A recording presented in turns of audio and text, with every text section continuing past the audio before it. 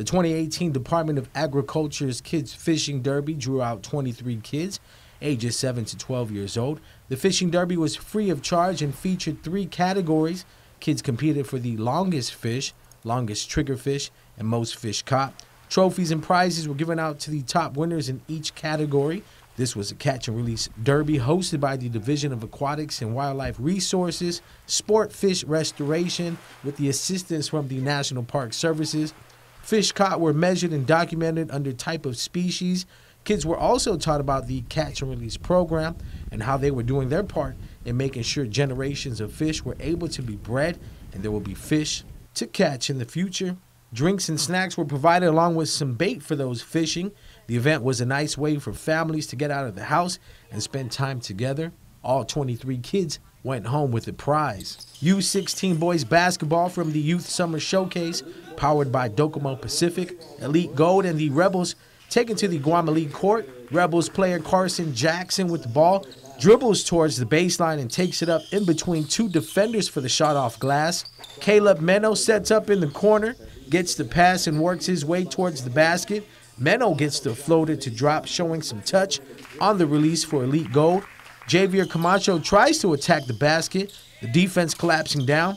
Shots short. Rebound by Evan Brown. Ball gets stolen. Noah Stanley at the right place at the right time. Picks up the easy basket down low. Elite Gold hold it down on their home court for the 45-30 win. Corner 3 all net off the kickout pass by Jeremiah David. Leo Palace was the spot for the 4th annual Conquer event. This year's course featured 17 obstacles both on and off road. Hundreds of participants took on the course in teams and competitive enduro solo divisions. There was a kayak challenge, Nissan Titan truck pool, and a huge man-made wall competitors had to scale over. Once up the wall, they finished down a cargo net or zip line. There were several fun activities for the entire family.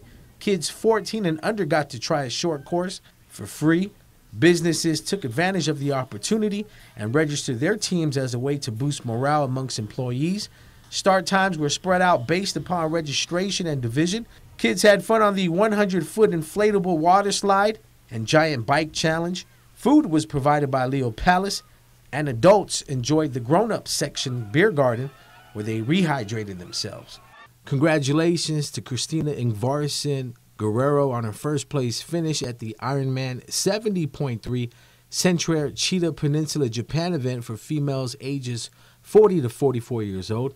Christina crossed the line at 5 hours, 35 minutes, 16 seconds, good enough for the top spot in her age group. She was 15th out of 116 females and 245th overall out of 1,492 competitors. The race consisted of a 1.9-mile swim, 56.1-mile bike ride, and 13.1-mile run, totaling 70.3 for the half Ironman competition.